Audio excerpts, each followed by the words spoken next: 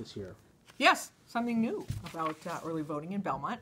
Early voting is allowed for in state elections in that even number years.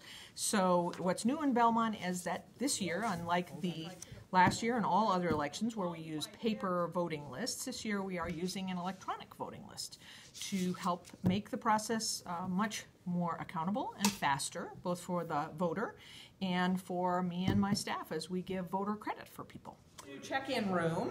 Those who voted early last time remembered coming in, having to pick up an envelope, write their name and their address, and sign it. This year, that's not really part of the process.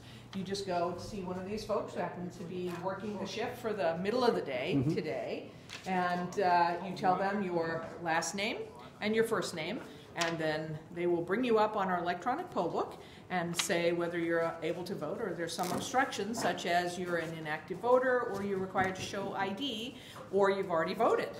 That would be kind of a problem. But then if everything checks out, they check you in and they print you a little label with your name, your address, your precinct, and your barcode on it, and ask you to sign that affidavit that says that you understand that you are early voting.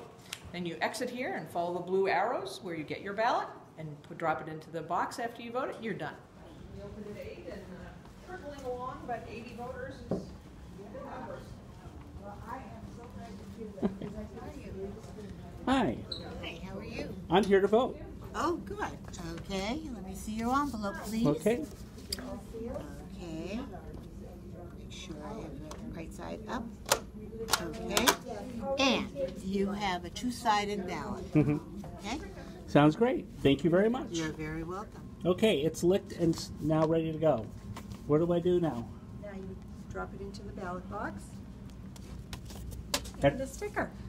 Wow, that was easy.